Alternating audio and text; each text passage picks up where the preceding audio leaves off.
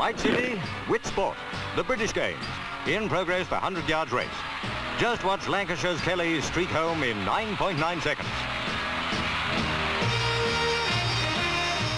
A pretty commendable effort by Kelly on a sultry day, but his race was only a short dash. In the international 2-mile event, the runners sweated it out.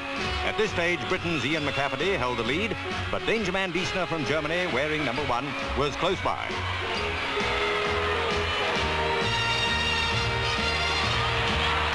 Into the last lap. McGafferty was still in front, but Hungary's Lajos Mecser and Diessner were with him. At this stage, it was anybody's guess who would break first.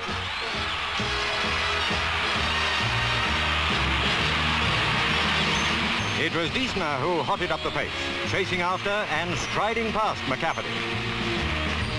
McGafferty hung on grimly, but the strong German held him to second place by under half a second. Mecser was third. In the international 440 race, Poland was strongly fancied. Jan Bolachowski and fellow countryman Andrjz Badenski fought it out at the front. With the tape in sight, there was no change among the first two. Bolachowski was first in 46.9, followed by Badenski, and third, Britain's Winbolt Lewis. This is the race everyone loves to watch, the mile. In the exciting closing stages, P.J. Stewart was in the lead.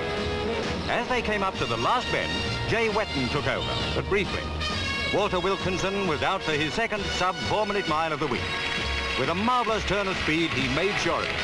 Coming up to take second place was Maurice Benn with a terrific run that earned him his first under 4-minute mile. Wilkinson's time was 3:59.4. Benn did it in 3:59.9. Wilkinson and Benn are bright hopes for Britain in Mexico.